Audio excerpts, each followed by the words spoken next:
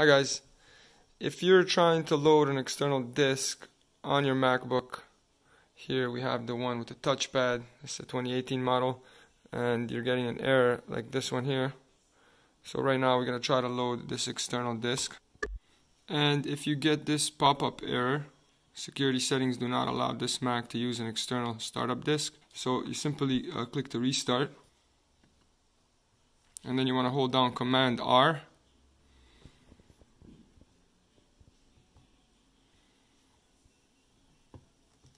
And keep holding it down.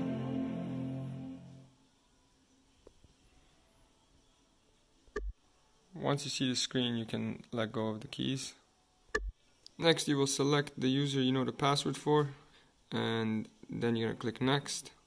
And it's going to ask you for your password, so enter. This is the administrator password to your computer. From here, what you can do is you need to go up here to the top and click on Utilities. And then click Startup Security Utility. Now it's going to ask to enter the macOS password.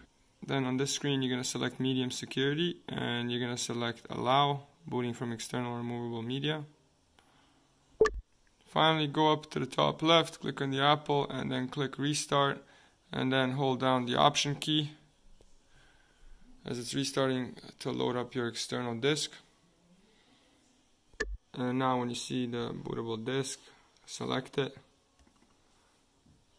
and that should allow you to boot it now. If this video did solve your problem, please hit the like button and subscribe to our channel for more cool videos.